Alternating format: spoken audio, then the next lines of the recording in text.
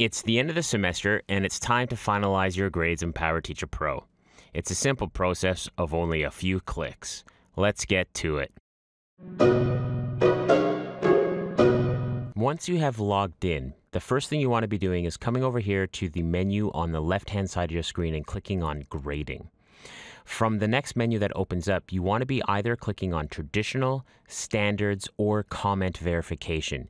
Each of these three different pages has the same button that you need to be clicking on next, so it doesn't really matter which one you go to. I'm just going to continue with Comment Verification.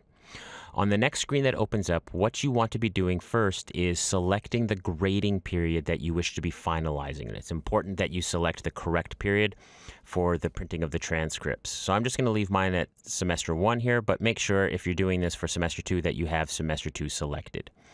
All right, so once you've done that, you want to be looking for the button down here in the bottom right-hand corner of your screen, Final Grade Status. Just go ahead and click on that. In the drop-down menu, or the dialog box rather, that opens up, all you need to be doing is just simply clicking on this button here that's next to Final Grades Are Complete. Once you hit save, that's it. Your grades are finalized and you can move on to the rest of your day. Please note that this section here for comment, these are not for student comments or parents' comments. They will not see these comments.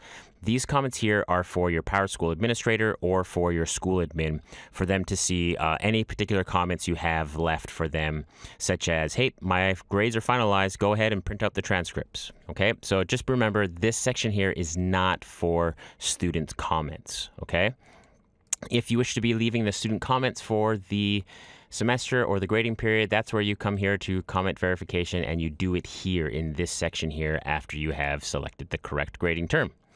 All right, so that's how you finalize your grades in PowerTeacher Pro. If you have any further questions, come drop by my room or drop me a note. Have a good one.